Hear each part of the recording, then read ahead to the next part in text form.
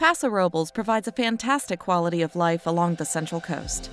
As the city grows, its infrastructure must keep pace to continue providing a clean and healthy environment.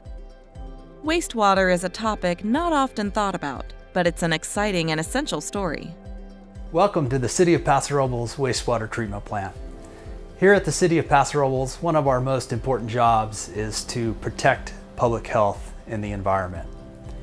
And we do this in two big ways. First, we have a very talented and dedicated group of workers.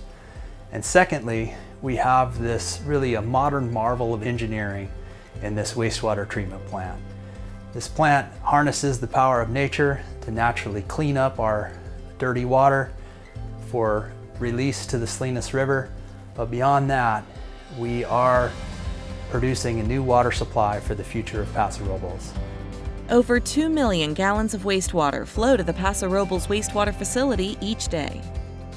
The mission: provide state-of-the-art treatment meeting local, state, and federal regulations. Various mechanical, biological, and chemical steps are used to produce effluent that is a valuable resource for Paso Robles. I take pride in the fact that all of us at the wastewater division help protect the most valuable resource for Paso Robles. Knowing that we're helping protect our water resources as a community feels good. After solids are removed, the partially treated water enters the biological nutrient removal process. Here, microorganisms eliminate potentially harmful elements such as ammonia.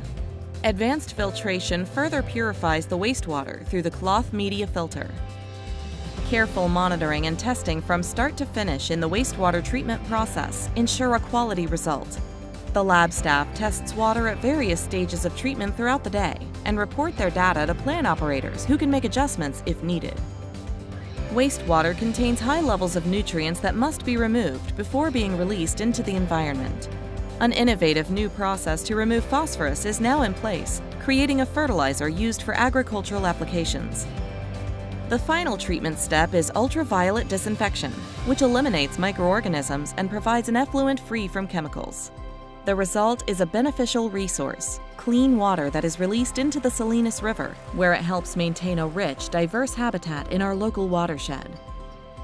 The city will soon be building a major pipeline project to deliver some of its treated wastewater to East Paso Robles, where it will be used to irrigate parks, golf courses, and vineyards. This reuse lessens the demand for potable water resources and is an efficient use of our limited water resources. Working together, we can further improve the security of our water resources and support the future economic and environmental health of our community.